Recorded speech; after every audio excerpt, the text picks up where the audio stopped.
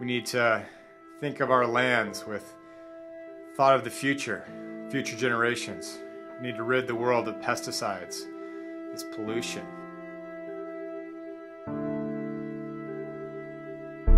We need to think about the rising water levels. We need to think about the Arctic as the last pristine area of the world.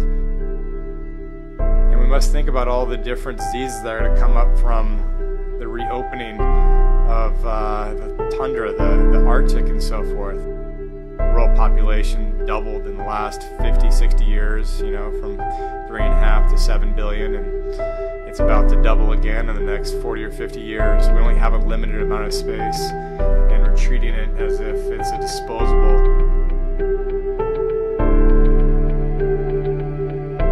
Number one, curbing and hopefully ending climate change. It'll be a focus, and I promise I will not sleep an ounce.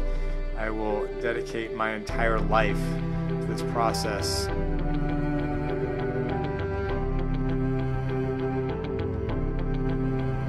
Number one priority as President of the United States in 2020, Hart Cunningham, curbing an attempt to ending climate change.